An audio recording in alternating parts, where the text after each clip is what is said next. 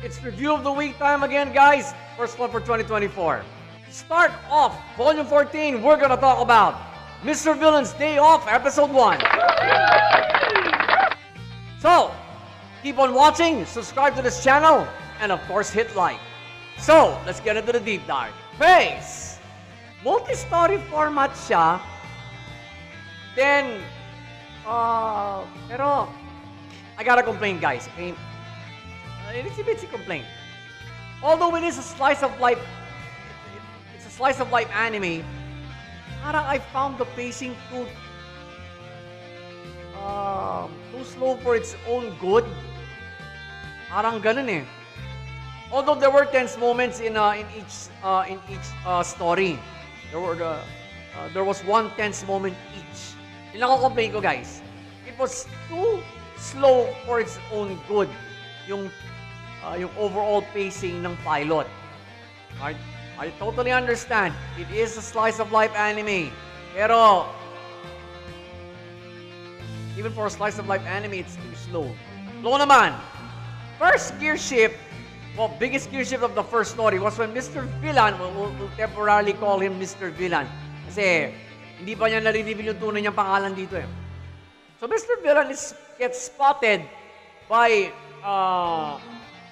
his arch nemesis, the Red Ranger. Well, no brain of a gear shift there, folks. Kasi dito talaga nagkaroon ng probably the tensest moment in the entire pilot. Kasi nakita yung leader ng dalawang faction eh. I'm happy that there's a gear shift like this. Para hindi siya total waste of time yung overall pacing ng pilot. Biggest gear shift of the second story was when Mr. Villain got triggered when his favorite dessert wasn't available anymore. If there's anything this gear shift will tell you, it's this. Villains always have their trigger moments. Alright? So, don't be surprised kasi we don't call him Mr. Villain for nothing.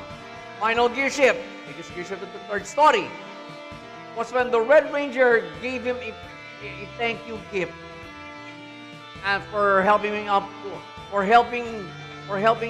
to get home. If there's anything this gear shift will tell you more, it's this. Pandas are this villain's weakness. So these three gear shifts that I saw, guys. Yeah. I rarely say this, pero with the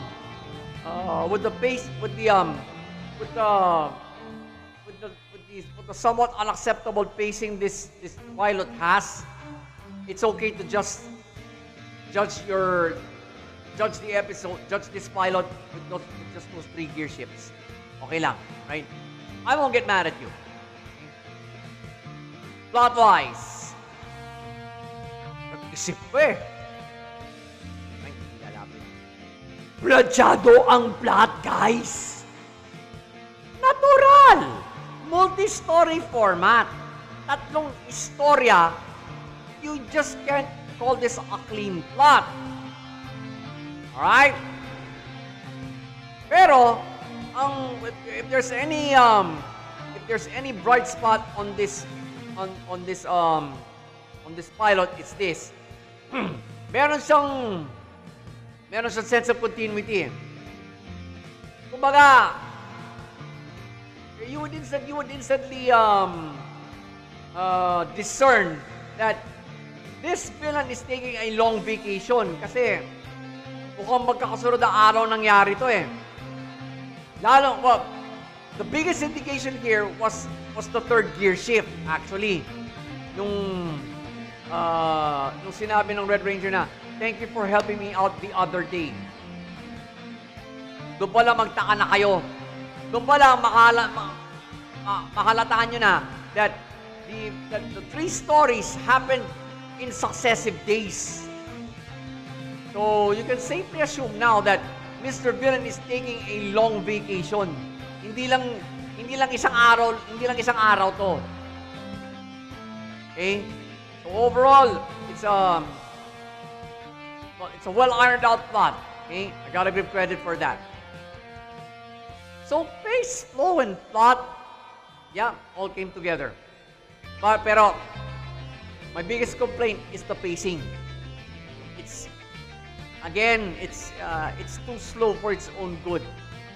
Okay, for a slice of it's slow even for a slice of life anime. So, Mr. Villain's Day Off, episode 1.